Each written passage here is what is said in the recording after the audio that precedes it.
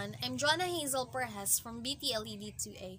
So today I'm making this video to discuss to you what is corporation as a type of business ownership. So first, we should know what corporation is and its advantages and disadvantages for businessmen, and how does a bit overview of how does corporation works. So, a corporation is a legal entity independent from its owners. A corporation is constructed to have a board of directors that makes the major decisions that guides the company. It's a type of business in which there are several people involved to make decisions for the sake of the company. Corporations can profit, pay taxes, and can be held legally responsible. Corporation Corporations provide the best protection from personal liability for its owners, but they are more expensive to incorporate than alternative structures.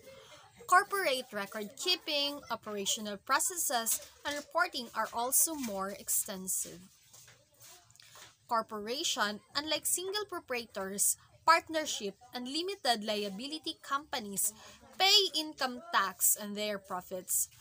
Corporate profits are sometimes taxed twice. Once when the company makes a profit, and again when the shareholders get dividends on the personal tax return. Corporations have a lot of power.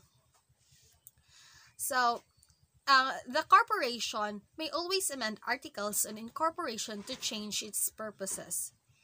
There are advantages and disadvantages of a corporation. The advantages of a corporation includes personal liability, protection, business security and continuity, and easier access to capital. And the disadvantages of a corporation includes its being time-consuming and subject to double taxation, as well as having rigid formalities and protocols to follow.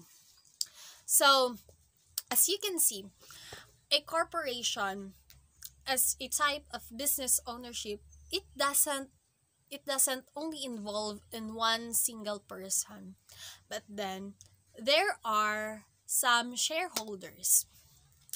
These shareholders helps the majority shareholder or the owner of the company himself or herself to run the business and to manage it.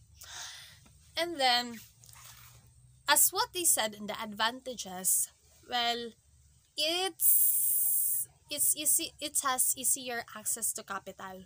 Why? Because not only one single person can produce money for the company for the capital, but then the shareholders can help the majority shareholder. That's why it's one of its advantage.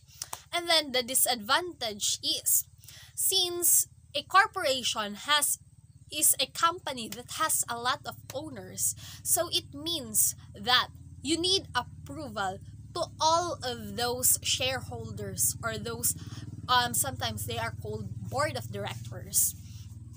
This board of directors, if something went wrong when to the business, well, if they decided to close, it won't be easily closed, because the major shareholder will ask permission first to the board members or the state shareholders.